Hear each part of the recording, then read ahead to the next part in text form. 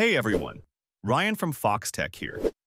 Today we're going to tackle a question that I know a lot of you have. Why can't I change my password on my iPhone? Let's dive right into it. First off, it's important to clarify which password you're trying to change. On an iPhone, there are different types of passwords, like your regular passcode that you use to unlock your phone, your Apple ID password, and even things like the screen time passcode.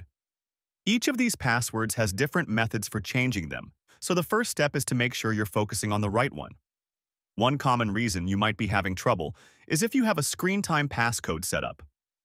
This passcode can restrict changes to certain settings on your iPhone, including passwords. If you or someone else set this up, you'll need to enter that passcode before you can make any changes. Another factor to consider is whether your iPhone has an active profile or mobile device management (MDM) setup. This is more common with work or school devices where your organization might have placed restrictions on what you can do.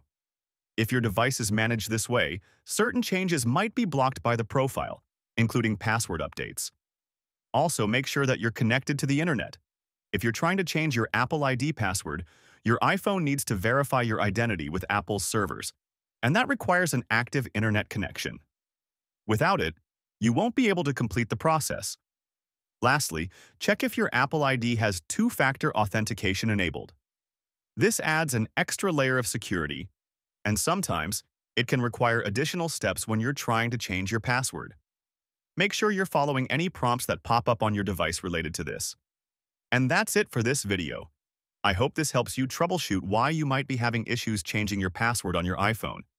If you found this video helpful, please give it a thumbs up and consider subscribing to our channel for more tech tips. See you guys later.